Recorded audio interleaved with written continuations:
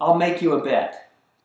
I'll bet you Bonnie has never put on a snorkeling mask and fins since 1979. Why, you ask? Because I took her out for a snorkeling lesson in La Jolla Cove one fine summer day, and that is a fun-filled moment she is still trying to forget. You see, we got our gear on and walked out into the water, and then swam away from shore, kicking slowly with our legs. I held on tightly to Bonnie's hand to help her resist the urge to paddle with her arms. There we were, face down in the ocean, breathing through our snorkels, looking through our masks, admiring all the lovely sea creatures. Or at least I was. And I couldn't understand why Bonnie kept on tugging at my hand.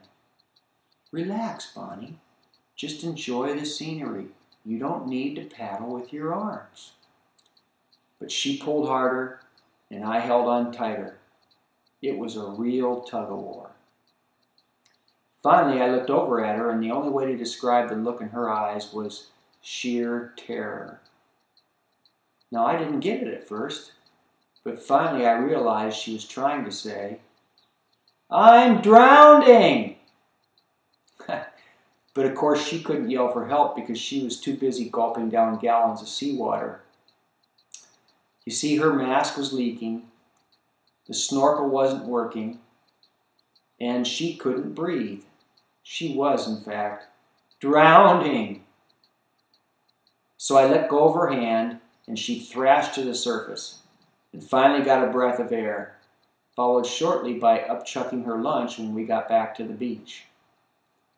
Well, we rested for a while, and then I asked her if she wanted to go back out and give it another try. But she really wasn't too interested in snorkeling at that point. So anyway, sorry, Bon. It's too bad you were traumatized, but hey, check out the Discovery Channel. You can see all sorts of lovely underwater beauty, and you never even have to put a mask on.